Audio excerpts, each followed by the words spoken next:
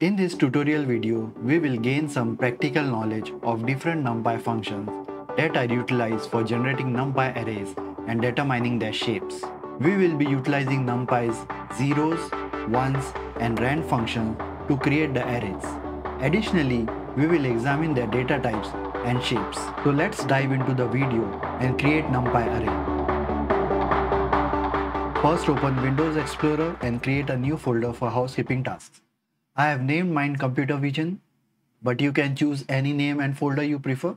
Once you have created a folder, open it and create a new folder specifically for this video. I have named it Creating NumPy Array. So we are going to open Jupyter Notebook file in this folder. To open Jupyter Notebook, click Start and in the search tab, type Anaconda prompt. If you cannot find Anaconda prompt, that means Anaconda distribution is not installed.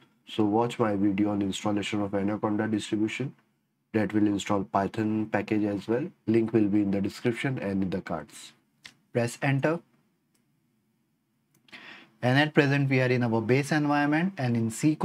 So we will be working in our base environment. If you want to create a separate environment, you can watch my video Important Conda commands. Link will be in the cards or the description. For this video, we need only one library, that is NumPy, for creating arrays. Also, we will install nblack to format and prettify our code. To check whether NumPy is installed, in our base environment, we can type conda list, press enter. So you can see nblack and NumPy both are installed in my base environment. If you do not have them installed, you can install them by writing the command mentioned on the screen. To open Jupyter Notebook, go to Windows Explorer and copy the file path from the address bar. In Anaconda prompt, select the drive in which you will be opening Jupyter Notebook. So in my case, it is E drive. Press enter and then I will type cd space and I will paste the copy file path and press enter. So now I am in my folder where I have to open a Jupyter Notebook file.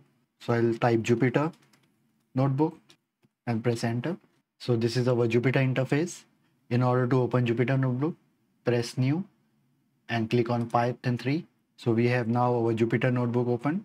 Let us give a file name. Let us first import our NumPy module and nblack extension. So I'll first comment it out. Import the NumPy module and extension. So import NumPy as np and load extension nblack. So before executing this code, I will show you what nblack will do. So I'll just type 2 + 2 and press shift enter. So we got the output 4. So if you notice, this is still the same of what we have written. So if I run nblack extension over here first, and then I will run 2 + 2 cell. So you can see there's a space in between 2 + 2. So this helps us in formatting and prettify our code. So that is the reason nblack is used. All right. Now let us create a 2D NumPy array with 5 rows and 6 columns filled with 0. So first I will write a comment of what we are doing, and then we can write np.zeros, and in parentheses we will assign our array, that is 5 rows and 6 columns. So as you can see, we have the output of 5 rows and 6 columns. We'll assign a variable to this, and then if we call our variable, we get the same output. Now let's print the data type of this array. So first we'll write a comment, then we'll write a variable name dot dtype. Press shift enter. So you can see that np array variable is of float 64 data type. Now let us print the shape of the array. So first we'll write a comment, and the code to print the shape is the variable name, that is np array dot shape. Press shift enter. So you can see we have 5 rows and 6 columns. Also, you know that 5 is the row and 6 is the column. If you want to see only row, you can type the code like that, np array dot shape, and in square brackets then you can type the index. So index starts from 0. So if you want only 5, you can type 0, shift enter. Similarly, if you want only columns, so you can copy paste the command and write 1. So you have columns over here. You can also make code number 11 and 12 more informative by writing a print statement. So print with the f string. So we can type number of rows equal to, and in curly brackets you can give your code like that. You can remove this, and as you can see, this is now more informative. Number of rows equal to 5. Similarly, I'll copy this command, paste it over here. So now we have columns, and the shape np.array.shape will be index 1.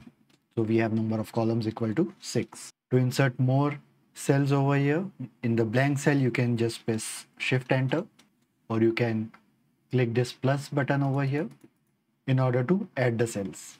You must have noticed that by default the Numpy array takes float 64 as data type. If you want to assign your own data type, you can do that by typing np.zeros, 5 rows and 6 columns, and then you can press shift tab in order to get a help.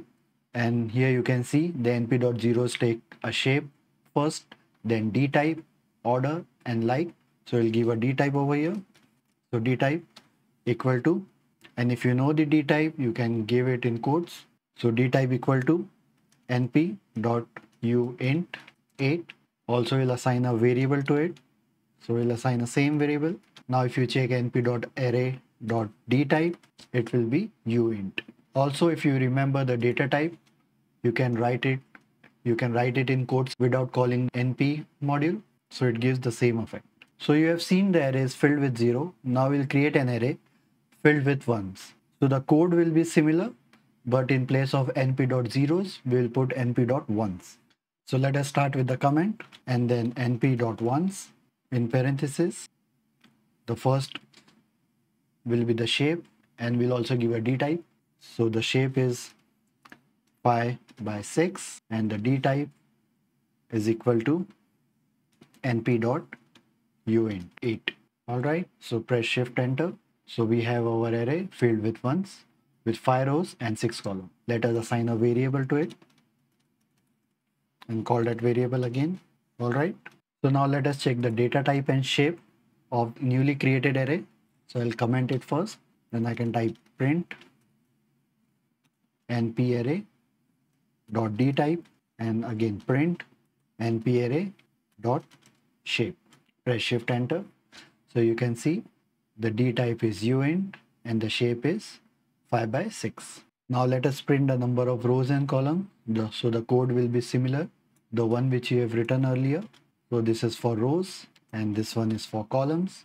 Press shift enter. So you can see the number of rows is 5 and number of columns is 6. Next we'll create an array filled with random numbers. So we'll first write a comment, create an array filled with random numbers. So the code will be np.random.rand, and within parentheses let us see what input the rand function will take. So press shift and tab, so it takes only values. So we can assign 5 rows and 6 columns directly. So as you can see, it has generated random numbers in 5 rows and 6 columns. Also, if you press shift enter again, it will generate some other set of random numbers in 5 rows and 6 columns. So let us assign a variable to it, nparray equal to, press shift enter, and then you can print the assigned variable, that is nparray. It has created the new set of random numbers. So let us check the data type and shape. So you can type print nparray.dtype and print nparray.shape. So we have float 64 as a default data type, and the shape is 5 rows and 6 columns. Also, if you want to create your own array with the specified value, you can do it like that, np.array, and within the parentheses you can give your values. So in this case, let me just press shift enter, so you get a better idea. So it has 5 rows and 6 columns. So we can assign a d type data type as well, data type equal to np.uint8. Press shift enter. So you can create your own array like this. Also we'll assign a variable to it, np.array equal to, press shift enter, and then we can check the data type and shape as well. So we have uint8 as we have specified, and we have 5 rows and 6 columns. I hope you got the basic idea of how to create NumPy arrays using zeros, ones, random number, and creating array by your own set of numbers. So in the coming video on computer vision, we will be extensively using NumPy arrays. So I hope you have liked this video. So please subscribe to my channel and I will see you all in my next video.